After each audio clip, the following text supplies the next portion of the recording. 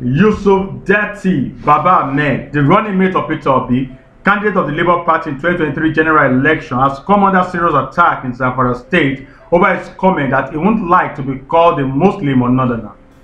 Please, if you are new to this channel, don't forget to subscribe and hit the notification bell so you don't miss any update from this channel. According to one Yusuf Datti Baba-Ahmed is not proud of his religion and tribe, saying that for him to warn that he won't accept to be referred to as a Muslim or Northerner means he is ungrateful to the Almighty. If he has publicly said that he does not support tribalism, then nobody will comment on that because tribalism can destroy the entire country, he added. Another person who carried an interview to Telepost, Ahmed, said that Baba-Ahmed has destroyed his political career in the north, saying that with such utterances, Northerners may not cast their votes for Labour Party in 2023.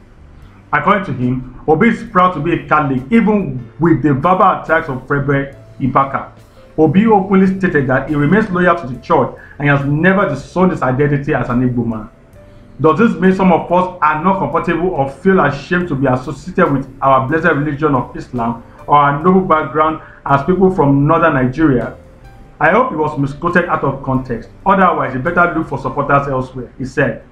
Recall that the embattled Labour Party's vice presidential candidate recently granted an interview to BBC News where he allegedly made the comments.